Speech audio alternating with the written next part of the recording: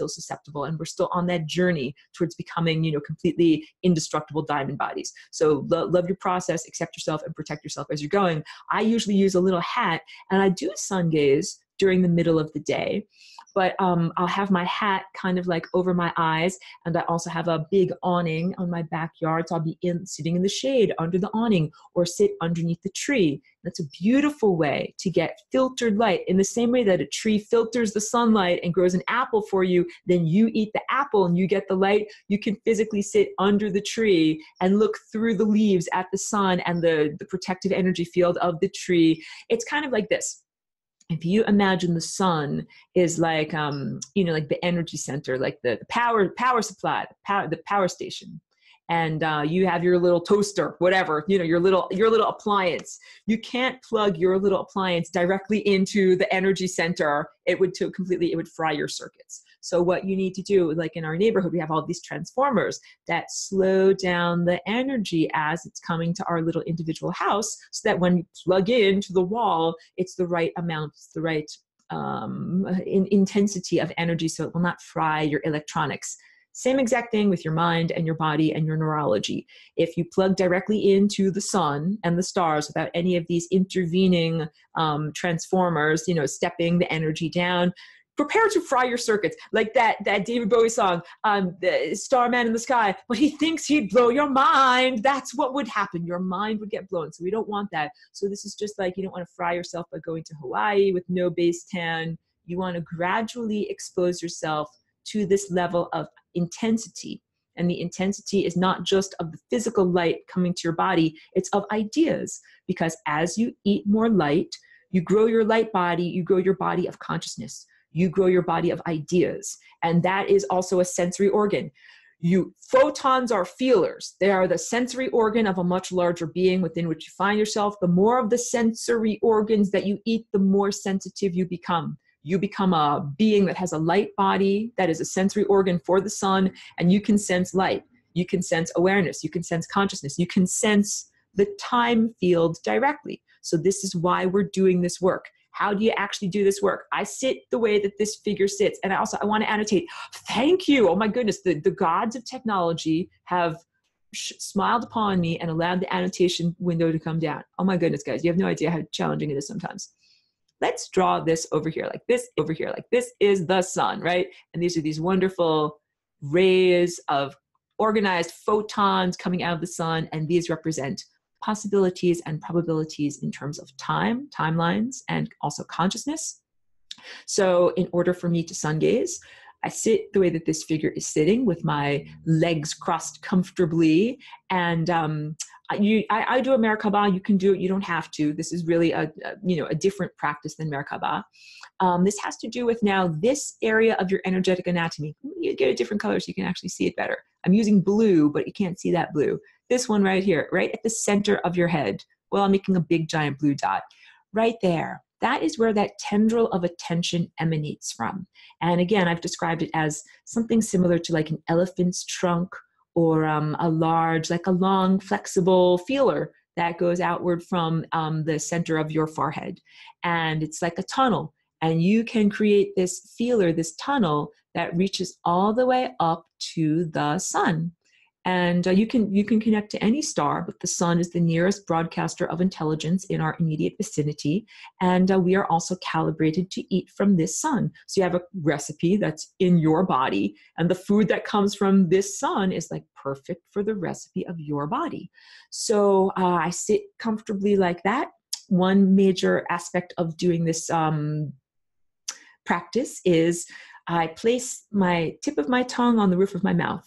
And I would encourage each one of you to find the exact place that feels comfortable to you. Is it totally forward, right by your teeth? Is it further backward towards your soft palate? Figure out what works for you. But what that does is creates a complete circuit. So what you're doing with your body is creating like a complete circuit, like a loop like this. And then you're also going to create a complete circuit between your body and the sun, just like you're making a battery. You're getting a circuit. So you send out this tendril to the sun, and then you also have this tendril kind of coming back to you from the sun. And this is how you make the circuit. And this tastes, whatever you're touching on, you taste and you become. So as I'm touching the sun, I'm tasting it and I'm becoming it. So let me change my color here. So this red energy is coming into me through this blue aperture. And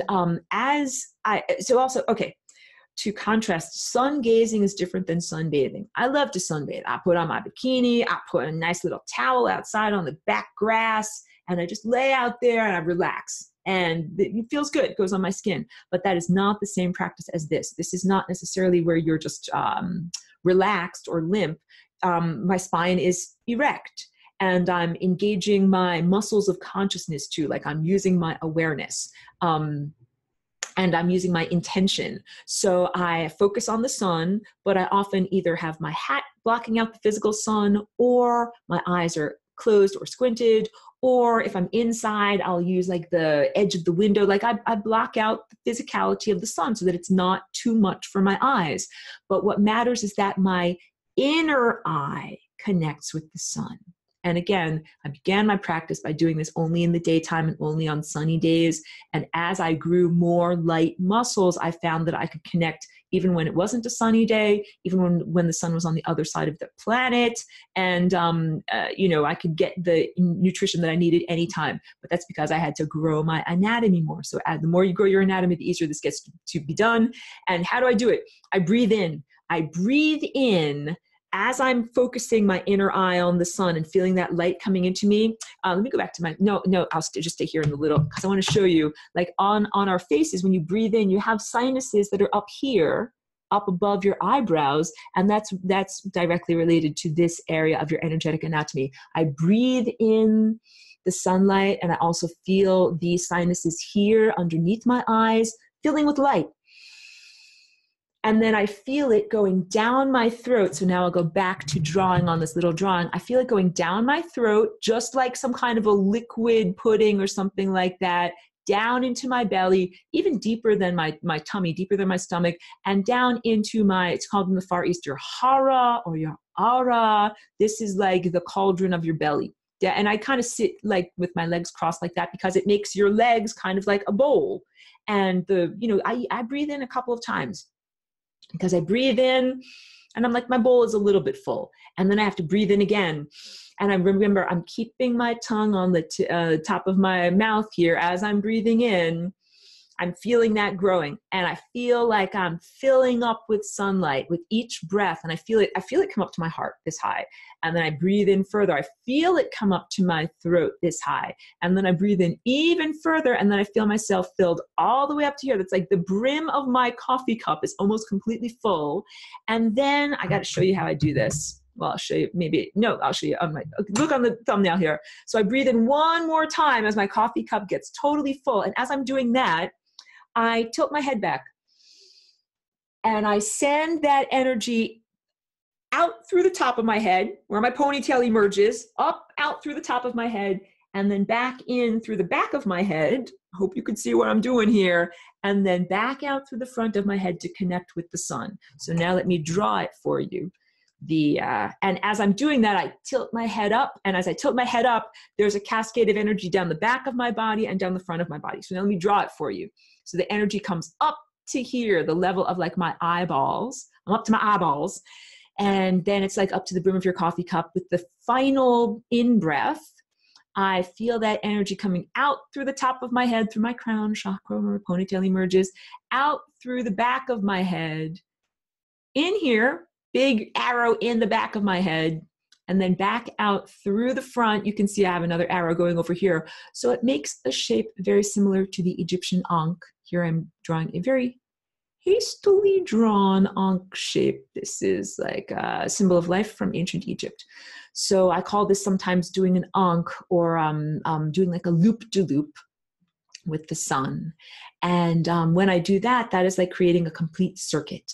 And I feel like that is like reaching completion. Like I ate the meal in various different bites, tasty increments, and then I connected with the sun, and then like, boom, the meal is over. And this doesn't have to take that long. It can take a minute, it can take 5 minutes. You can do the cycle again if you're like, I'm still hungry. Like, order another course from your, or order another plate from the waiter. Like, I don't know if that ever happens to you. You eat something in a restaurant, you're like, still hungry. Let's get another small plate. So yeah, you can do that. There's no rules against that. And also, I encourage everyone to do what feels right for your own body. There's no, like, it has to be 4 breaths. It has to be 5 breaths. It has to be 17 breaths. There's nothing like that. You do it according to how it is comfortable to you.